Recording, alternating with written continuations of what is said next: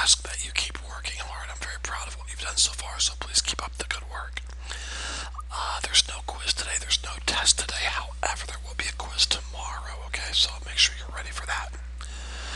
You have nothing to turn in. Everything that I've asked you to turn in has already been turned in. You have no incompletes. Now today we're going to take notes on 3 lessons, but we're only going to work on homework for 2 lessons, okay? Here are today's order of events. First, I want you to watch a video called Rotations, okay? That's lesson 7.3, and then here's the homework for lesson 7.3, okay? Then next, I want you to take notes. I want you to watch a video called Translations. That's lesson 7.4, and here's the homework.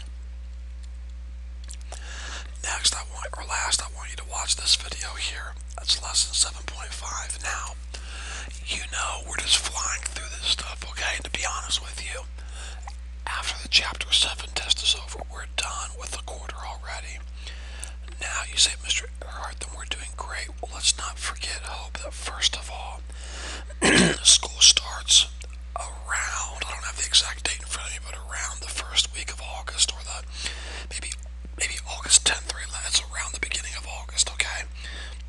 And secondly, I think the email your parents sent me, you're going to miss a couple weeks. I forget. That's why I ask you every day to tell me when there are any upcoming days coming that you're going to miss, but I know you're going to miss a week or 2 during the summer. So really, I mean, we've worked for, let me look up your lesson plan so I have everything written down. You've worked for 1, 2, 3, 4, 1, 2, 3, 4, 5, 6, 7, 8. This is your 9th day. So basically 2 weeks. Okay, and we've covered a quarter in 2 weeks. So if we cover a quarter every 2 weeks, that means we have, that's very unusual, by the way. It's not going to happen very often. The material we're going to cover in the second semester is going to take more time. It's more difficult, but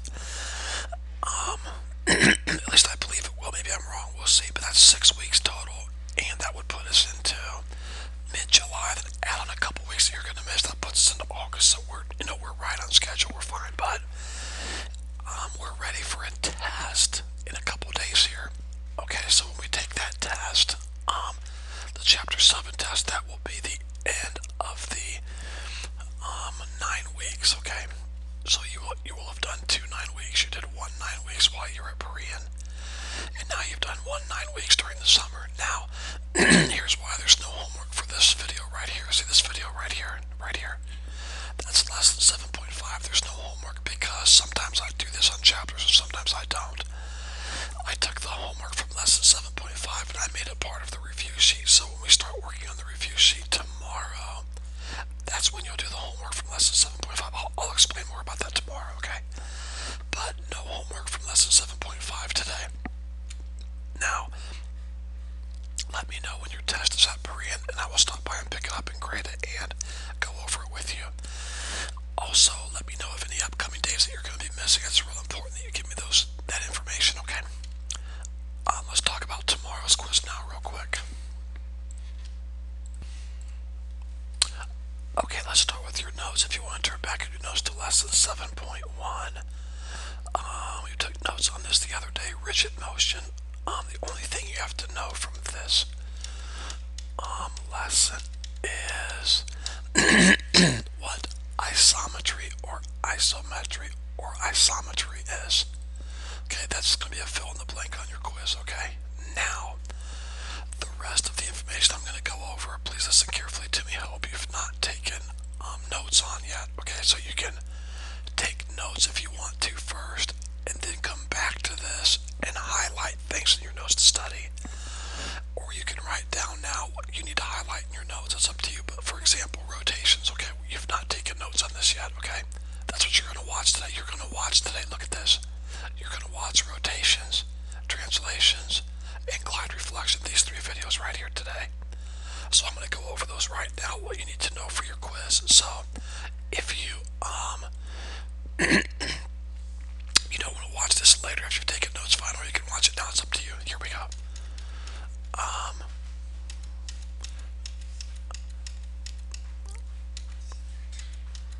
On your quiz, okay, first of all, you're not going to be responsible to memorize this.